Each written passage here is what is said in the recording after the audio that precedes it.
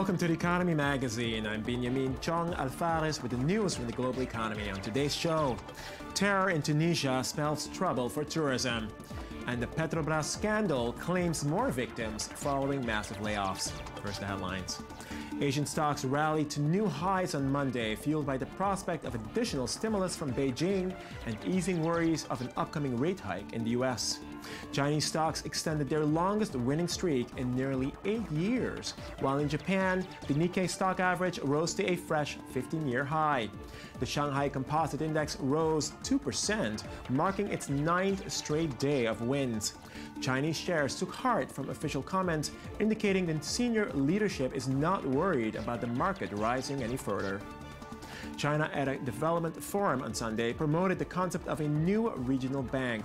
China's finance minister Luo Jiwei said China is looking into establishing a new regional lender to cooperate with the Asian Development Bank. The China-backed Asian Infrastructure Investment Bank would stimulate growth in emerging Asia and help boost the lingering global recovery. International Monetary Fund Managing Director Christine Lagarde praised the idea, saying there is massive room for cooperation on infrastructure financing. I wish the IMF could be in the business of financing infrastructure projects. This is not at all our business.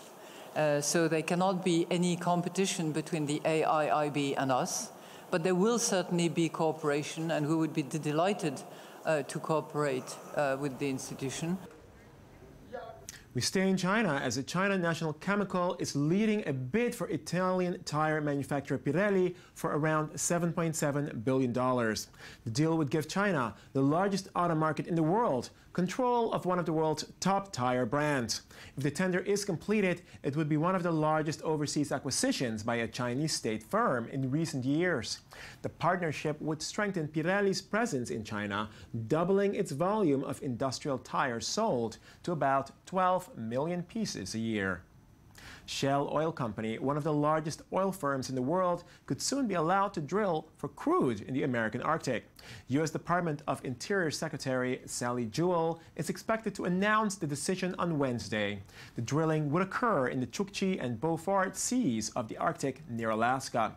But environmentalists are concerned with the issue since technology has not been prepared to deal with an oil spill in that region. Environmental impact statement claims there is a 75% chance of a large spill occurring. Results of regional elections in Spain show the anti-austerity sentiment that brought Syriza to power in Greece may be taking root in Spain.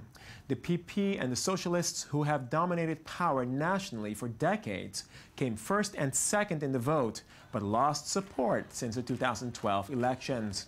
Though Spanish Socialist Party PSOE won the regional election in Andalusia with 47 seats, anti-austerity party Podemos won 15 out of 109 in the regional parliament. The socialists now have the tricky task of establishing a coalition to govern in Andalusia, as rivals worry how deals reached there could damage them in elections later this year. The two traditional big forces have fallen by 17 seats. That means 20 points, and Podemos have won 15. We've gone from 0 to 15. We are the protagonists of the change, of the creation of new alternatives, new down-to-earth alternatives that will meet the urgent needs of the majority of Andalusians.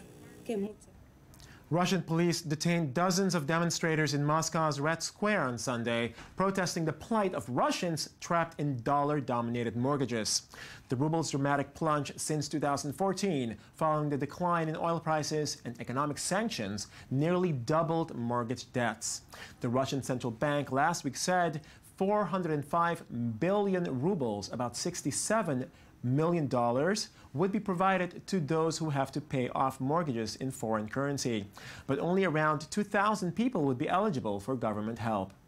We're ready to continue paying properly as we did, but we want to pay by a fair rate, because in this situation, we will not be physically able to pay this kind of money. And I don't know who will benefit, maybe the banks, if my children end up living on the street. Last Wednesday's brutal assault on tourists in Tunis has cast a terrible shadow over the birthplace of the Arab Spring. Tourism plays a major role in the Tunisian economy, and the large-scale attack could have a lasting impact on the fragile industry. ITV News journalist Daniel Roth reports. The attack on the Bardo Museum in Tunis plunged Tunisia and onlookers into panic. 14 passengers of Costa Cruises and MSC Cruises were murdered. 6,000 tourists were then docked in the port of Tunis. The two companies decided to lift anchor that evening, leave port, and suspend stops in Tunisia.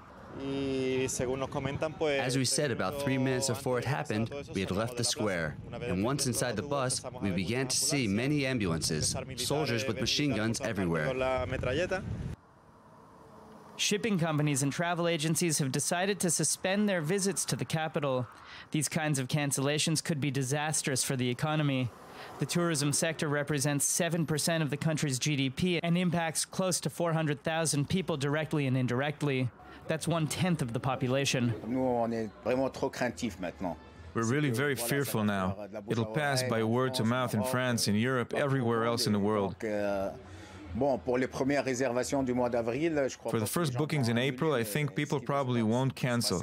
But over the tourist season, we're going to feel the drop in tourists, and that's really not good. It's another blow for Tunisia as it builds back to its pre-revolution, pre-democracy peak.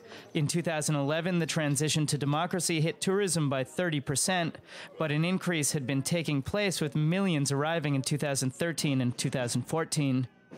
Many are showing solidarity in the face of this uphill battle from Tunisia and elsewhere. Not only did we stay, but we've come to protest. And we will show our support for the Tunisian people who are right to react forcefully and come together against terrorism. We come from France, and France has been affected too. In the face of terror, Tunisians are worried again for their young democracy and economy. 4 years after the revolution, the youth unemployment rate is at 38%, and 1 in 3 has been in that state for more than 1 year. But it's not all doom and gloom for Tunisia, as the country has several economic plans lined up for the near future. ITV News reporter Ayman Siksek joins us now for more on the Tunisian economy and Financial Bazaar. Ayman, thanks for joining us. Happy to be here, Binyamin. Yeah, so what's going on with Tunisia in terms of the economic situation? Well, they have a few plans to get over this potential disaster in terms of tourism following the terror attack. Yeah. The government of Tunisia actually announced the plan of several really deep-rooted economic reforms. Their aim is to reach GDP growth of 7% by 2020. Now, it looks like this is possible. They grew by almost 3% last year, and they want to grow another 3.7% in 2015. So a 7% growth by 2020 seems like a really attainable goal at this point. Right. And this includes several reforms on several platforms. They want to introduce transparency to their banks. They want to stop corruption, introducing new laws for banks. And there has been a lot of corruption in banks in Tunisia. And this is a soft spot for Tunisia because it has been a symbol for democracy, or the possibility of democracy, after a dictator is ousted in the Arab world. The only example so far. So this obviously, I mean, is kind of a setback, I mean, in terms of the tourism industry, not just in terms of potentially less tourists going to Tunisia and less money coming into Tunisia through tourism, but also because it might add an additional challenge to the government, right? Absolutely. And I think the United States is sensing that too.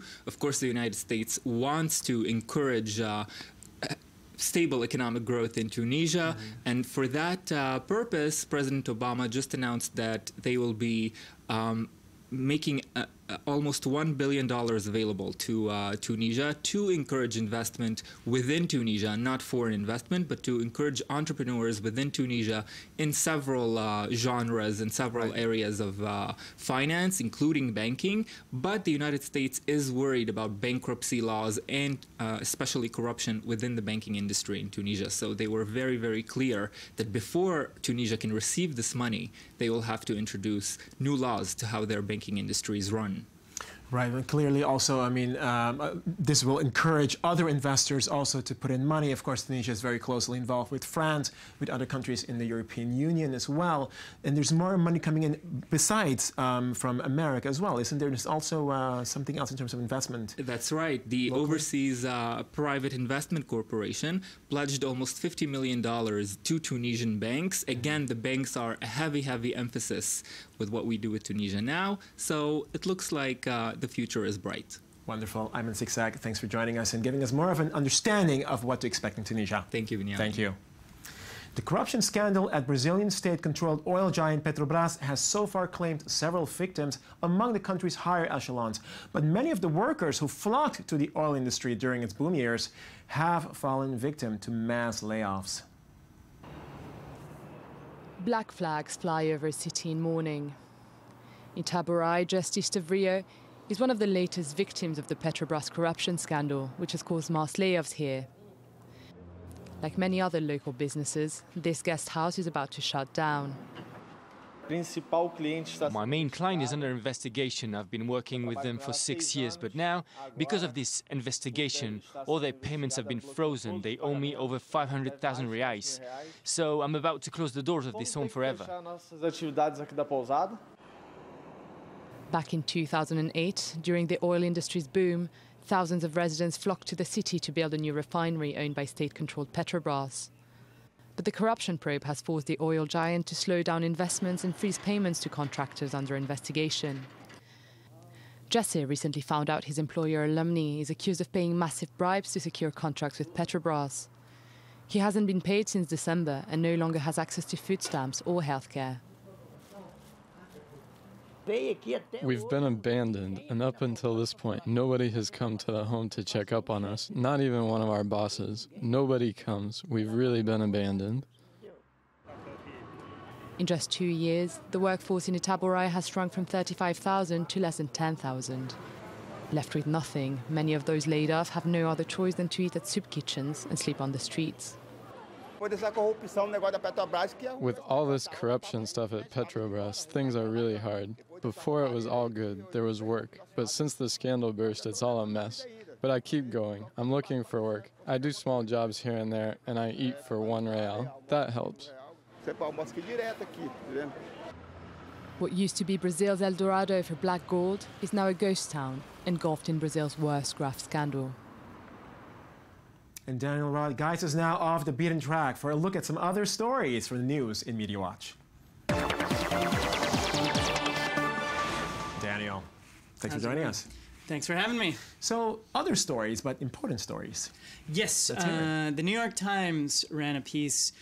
When you look at actual nepotism in American society, they were looking at, and you wonder, well, is it just kind of a feeling I have? Of course, the Clintons seem to be having a little bit of influence on presidencies in the last few Hillary decades. Clinton is coming back. Of course, the Bushes also have their fair share of presidential stories. So the question was, there are these cases you can point to, but what about the big data? What does the big data say about whether nepotism does favor a fortune in the United States? And the answer is yes, nepotism exists, and it's real and it's harsh. If you are the child of a billionaire, you have a 1 in 9 chance of becoming a billionaire, becoming a billionaire. Whereas if you're not, you have a 1 in 258,000 chance. But isn't it like, doesn't it make sense? Isn't it logical that if you are a child of a billionaire, you will presumably inherit all that money and become a billionaire? In many cases, yes. In many cases, no. We're also in the first generation of billionaires, so some of those numbers are still rolling in. In Major League Baseball, you have a 1 in 73 chance of becoming a ball player if your father was a ball player. If not, 1 in 15,000. Now, I'm going to try to play devil's advocate here, because I also read the story, and the story essentially was looking at the fact that Jeb Bush might be going against Hillary Clinton. You know, again, Bush against Clinton. But Hillary Clinton was next to Bill Clinton for so many years. She's an extremely intelligent woman. And, you know, Jeb Bush whatever. I mean, he's part of the Bush family, so, I mean... yeah, exactly. I mean, obviously, these people have been in the circuit, have been around politics for so long. I mean, they've been honed, so to speak, to take on this seat. Is that really nepotism, or is it just that they've been, honed to sort of rule? It's, I think, a key component of nepotism is that you're around money, or you're around ball playing, or you're around politics. And in Israel, it's the same thing also, isn't it? In Israel, of course, right now there's all these stories flowing around that Prime Minister Netanyahu is grooming his son Yair to take his place. Bougie, of course, is the son of a former president. It exists. Lapid also. Yair Lapid, Tommy Lapid. It exists across the board, and when you're talking about meritocracies, that's the question. Are we a meritocracy or Daniel not? Roth, we'll try to figure that out next time. Thanks for joining us. I'm Benjamin Chalafaris. That is the end of our Economy Magazine for today. Join us again tomorrow for more on the economy.